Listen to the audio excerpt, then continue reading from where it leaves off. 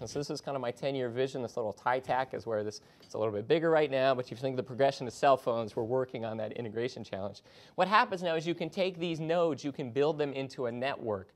You can take and collect that data over the network, start to do analysis on it, and create actionable information. The raw data you collect moves into this information.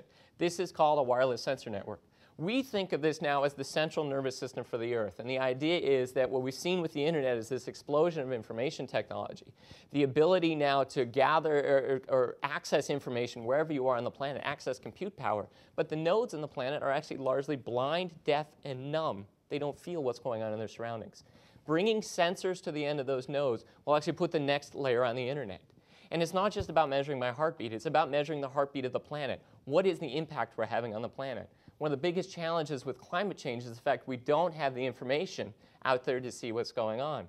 And it's like I'm going to talk a little bit about smart meters. It's like trying to figure out the energy usage in this building by putting one node at the end of the building, which is how much electricity is going in there. You have no idea that we had a beautiful luncheon upstairs, and I bet you the lights are still on upstairs. Okay. And so there's a wonderful table up there and a bookshelf, and I bet you it's all still very, very lit. We need to understand how that energy is being used. And so we can talk about tracking wildlife. We can talk about tracking assets that you're moving. Did that carton of eggs actually stay refrigerated through that whole part of the supply chain all the way to the grocery store? That's a pretty big one. A couple of weeks ago with the egg recall.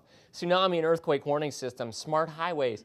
We sat around a whiteboard and said, actually, if we looked at all the things we could measure to understand our impact on the planet, it would take 1 trillion sensor nodes to do that. And so it's an enormous opportunity to really get a grasp on what's going on.